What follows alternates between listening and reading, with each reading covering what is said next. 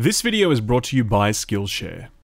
This episode is presented in 4:3 format to preserve the integrity of SkillUp's creative vision. Hey. Wait, what? What the hell is this? Was this 2004? Ladies and gentlemen, girlfriend reviews may make some of the best video game content on YouTube, but in this instance they are sorely mistaken. This is This Week in Videogames, the show that is proudly 16:9 all the time. Get those black bars out of here.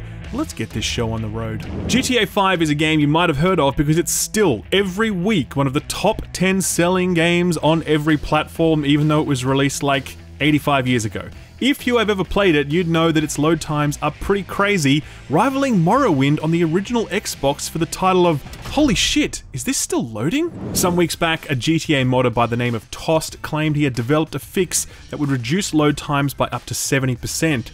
That's a lot. Rockstar caught wind of this, and after they did their own testing, they confirmed it. Quote, "After a thorough investigation, we can confirm that the player Toss did, in fact, reveal an aspect of the game code related to load times for the PC version of GTA Online that could be improved.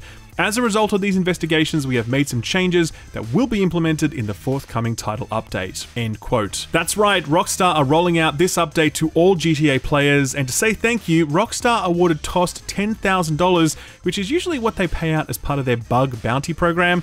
Congrats, Tost. Don't spend it all on shark cards. We know that E3 is sort of basically not happening this year, but Germany's Gamescom is more optimistic. They've announced that Gamescom 2021 will go ahead as an in-person and digital hybrid event. Now, I've been to a lot of game events in my life, but Gamescom is easily the most crowded, the sweatiest, and the stinkiest. Every room is like a unibar dance floor at 3 AM on $2 shots night. If everyone had gone for like a 10k run before then and hadn't showered. It's bad, it's really bad, but Gamescom are promising reduced crowd sizes this year to mitigate the risk of COVID spread. I, for one, will be sitting this one out and watching the live streams from my home. Speaking of digital showcases, Square Enix had one this week and it was pretty good.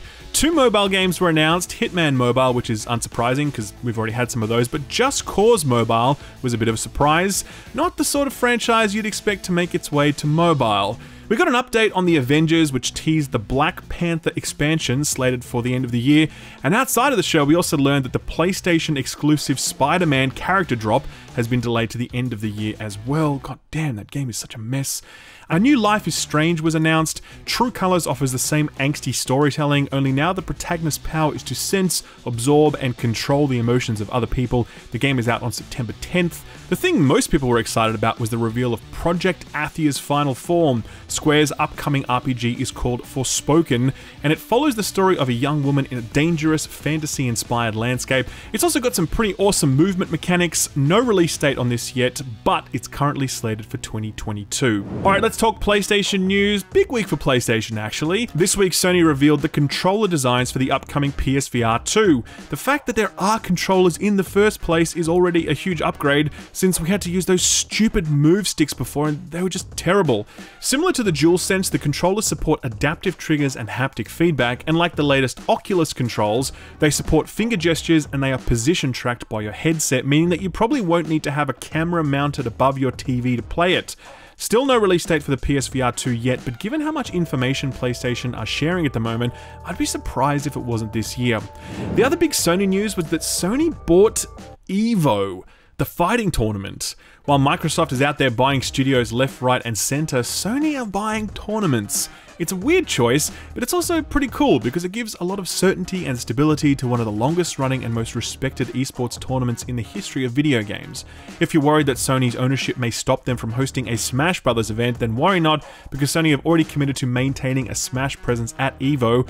What Nintendo has to say about that, though, remains to be seen, because Nintendo aren't super keen on anyone touching their IP, or esports, or community, or anything really other than charging you full price for re-released Wii U games. While we're on the topic of acquisitions, don't take your eyes off Embracer Group. The amalgamation of Koch Media and THQ Nordic bought 12 studios last year, and this year bought Gearbox for around $1.3 billion. They just issued more shares for another $890 million, which will serve as a war chest for further acquisitions. No one's really talking about Embracer at this moment, but trust me, in like 12 to 18 months, their name will be as ubiquitous as Ubisoft. Get it? Circling back to VR for just a second, IGN Italy spotted that Xbox was referencing a VR headset when you plugged in the newly released wireless headphones. The message referenced VR numerous times, saying that the VR headset required an update. Microsoft quickly responded to this, saying that, quote, "The copy in this error message is inaccurate due to a localization bug. VR for console is not a focus for us at this time," end quote. But come on, man, how do the words VR make it into the mix at all? That's not a translation thing. I call shenanigans on this one, and I wonder if Microsoft isn't secretly working on some VR stuff in the background. I guess time will tell.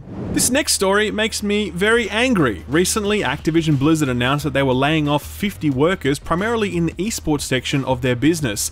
Sensitive to the pain caused by terminating workers' livelihoods, Activision Blizzard threw in $200 worth of store credit at the Activision Blizzard store.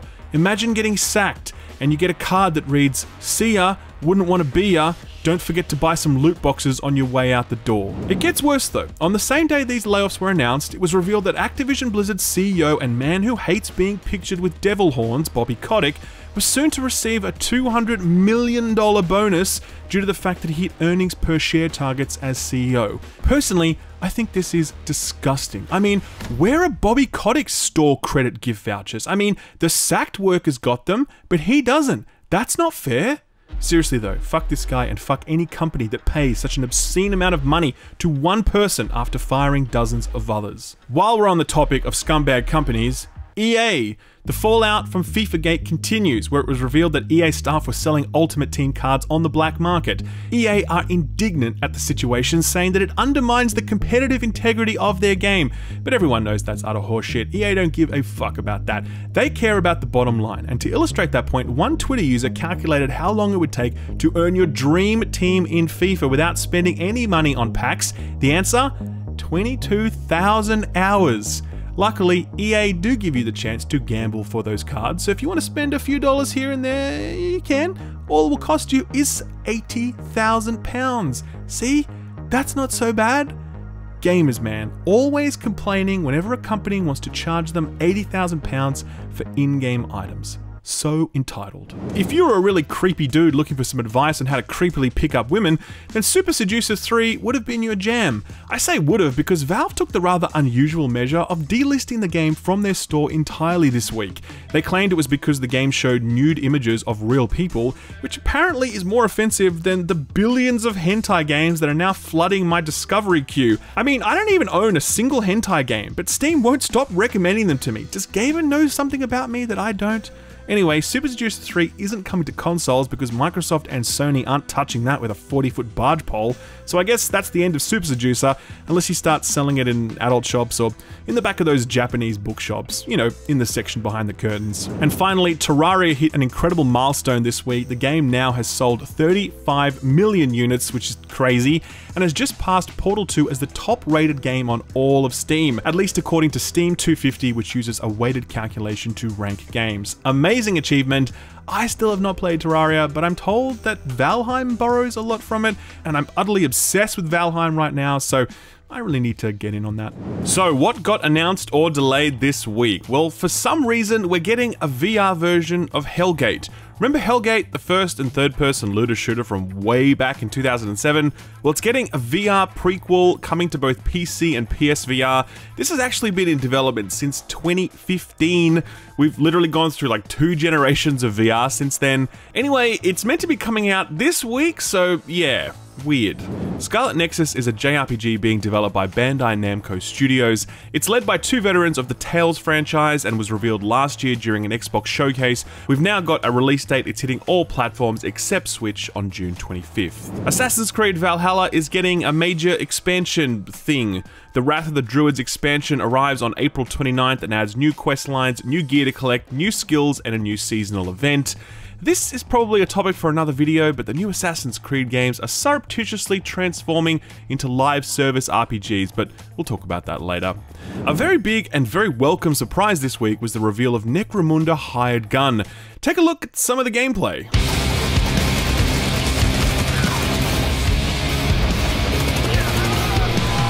If you're getting Doom Eternal meets Ghost Runner vibes here, then yeah, totally, and I'm totally down for that. I think this looks great, and I'm very pumped for June 1st when it hits all platforms except Switch. Disco Elysium Final Cut was promised for a March release, and the developers delivered. Arriving March 30th, the update adds new quests, new characters, and most importantly, voice acting for every single line of dialogue outside of the crazy inner monologue ricocheting around your drug-addled brain. Speaking of drugs, did you know that Disco Elysium's Final Cut was refused classification in Australia because my country fucking sucks? The Australian Classification Board is totally cool with you murdering and dismembering people by the thousands, but if you mention drug use in your game, then boom, banhammer. Anyway, if you're Australian, you should just import this or something, because Disco Elysium is just too good to miss. Dungeons & Dragons Dark Alliance was revealed back at the Game Awards in 2019, and this week we got a release date for it, June 22nd to be precise. If you played the old Baldur's Gate Dark Alliance games, and this is ticking some of those boxes, but it's also quite different because it's third person instead of the old isometric, and it seems a lot more visceral than the classic ARPGs. Either way, it looks interesting. I'm not sold on this yet, but I'm going to give it a chance when it arrives on Xbox, PlayStation, and Steam. And the only delay news we got this week was from Warner Brothers, who right now are working on the third-person looter brawler Gotham Knights. While I think this looks very cool, a lot of people are cautious about this one, owing to the catastrophic failure that was Marvel's Avengers. This was meant to come out this year, but the developers confirmed that the game was pushed to 2022, no new release date provided. What came out this week? Well, the Snyder Cut came out, a movie that launched in a disastrous state only to receive substantial updates post-launch, making it the first live service movie. By the way, don't you think Steppenwolf looks like a character from an old GPU box? Anyway, let's stay focused on video games. Video games, right. No video games released this week, just some DLC and some re-releases. There's a Tomb Raider bundle you can get that has all 3 of the recent trilogy plus all of the DLC for the low price of $20 US. That price is temporary though, and it isn't on PC for some reason. I don't know why they did that, it's just on Xbox and PS4 for now. Doom Eternal: The Ancient Gods Part 2 came out, concluding the Doomslayer's most recent story arc and freeing up id to focus on their next big thing, whatever that ends up being. Only a few reviews out for this at the moment, but they all seem positive, which isn't remotely surprising. And finally, the Avengers got its next-gen upgrade on the 18th, adding Hawkeye to the game and making 60 FPS possible on next-gen consoles. The Hawkeye stuff is meant to be pretty short-lived and lackluster, but the performance upgrades are meant to be excellent, with Digital Foundry declaring it a big success for the game. These updates were free to all players, which is nice. The only downside is that in order to access them, you have to play Marvel's Avengers, which is, you know, that's a bit of an ask. So what's coming out this week? Well, fucking everything. I feel like the publishers are keen to hit their Q1 bookings, so they just held everything back for the last week of March. There's a lot here, so let's just canter through it as best we can. Paradise Lost is a walking sim set in an alternative reality where the Nazis won the war, and you're now exploring an abandoned bunker to uncover the truth behind some mystery. It is a walking sim. It's on PS4, Xbox One, and PC, and it arrives on the 24th. Black Legends is an XCOM style tactics RPG, except it's set in the 17th century. I personally think this looks interesting. It's out on all platforms on the 25th. Here's one you should probably avoid. Balan Wonderland has generated plenty of buzz for being just bad, like really, really bad. Every preview has been like, don't buy this. It's from the guy who made Sonic, but it looks like things didn't quite come together this time around. Anyway, it's out on all platforms on the 26th. Genesis Noir is a narrative-driven game that has a rather arresting art style. If you like big, brassy soundtracks and broody detective types, then Genesis Noir is out on the 26th on Switch, PC, and Xbox, where it's coming to Game Pass as a day one release. Here's one that I'm really pumped about. It Takes Two. It's the next game from Joseph Fares. You guys remember him. Fuck the Oscars, you know? Fuck the Oscars! Fuck you! This is a co-op only game that looks fantastic. Just absolutely fantastic. Characters, music, story, world, I love it all. His previous game, A Way Out, was excellent, and I have no doubt that this would be just as good or better. It Takes Two is out on all platforms except Switch on the 26th. Monster Hunter Rise is finally here, or it will be on the 26th. This is another Monster Hunter game, and the demo has been out for weeks and people love it. The only downside is that it's exclusive to Switch for now, but a PC port is promised for later. If you haven't played any Monster Hunter before, you are missing out. Get your hands on a cheap copy of Monster Hunter World and prepare to lose a good 200 to 300 hours at least. Tony Hawk gets its next-gen upgrade on the 26th, so that's nice. The Kingdom Hearts series arrives for the first time on PC on the 30th, exclusive to the Epic Games Store. So that's kind of nice. I know a lot of people would prefer it to be on Steam, but we're not getting into that topic now. Something I think you should take a good hard look at is Narita Boy. It's a 2D side-scroller action game set in a 1980s digital kingdom. It has fantastic art design and a banging soundtrack, and there's a lot of buzz out there at the moment. It's out on the 30th on PS4, Switch, PC, and Xbox, where it is also a day one Game Pass release. Microsoft are absolutely crushing it with Game Pass right now. More on that later. Finally, The Binding of Isaac Repentance releases on the 31st of March, so if you're one of the people that's put like 2,000 hours into Isaac, you're either going to be really happy that you get to play this, or really sad that you're about to lose your life again. Put this on your radar. Pray for the Gods is, well, just take a look at it. You'll know exactly what it is.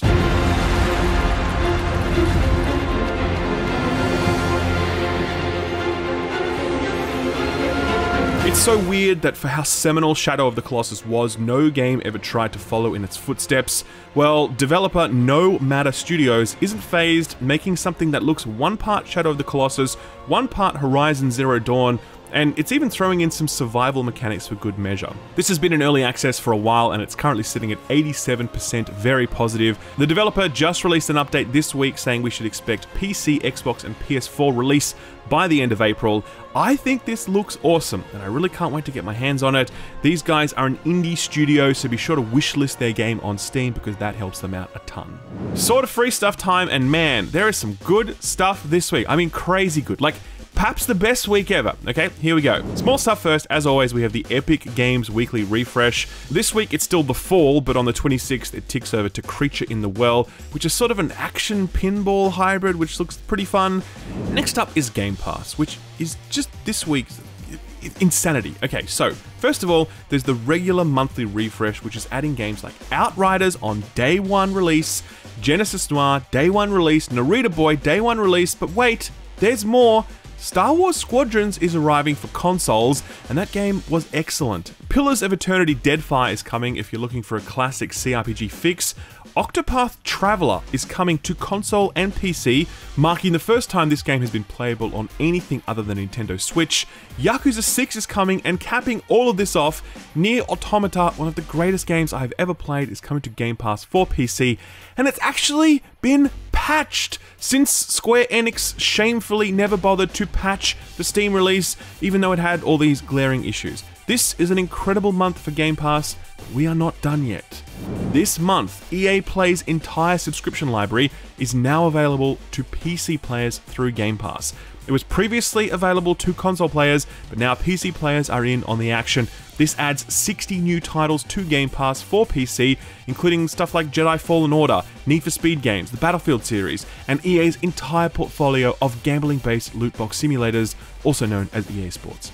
This stuff is available right now for Game Pass PC subscribers, so yeah, go and enjoy yourself. Not to be outdone, PlayStation went a little crazy this month. Remember how last week I talked about their Play at Home initiative, designed to give us stuff to play while we're all stuck in quarantine? Well, the next drop is coming March 25th, and it includes Rez, Abzu, The Witness, Enter the Gungeon, Moss, Astrobot Rescue Mission, Paper Beast, Thumper, and the extraordinary Subnautica. And next month on April 19th, Horizon Zero Dawn will be free as well. All of these games I just listed are totally free of charge, no PS Plus required, no strings attached, just straight up free. Nintendo fans, don't worry, Nintendo isn't gonna leave you hanging when everybody else is getting all these amazing games for really cheap or free or whatever.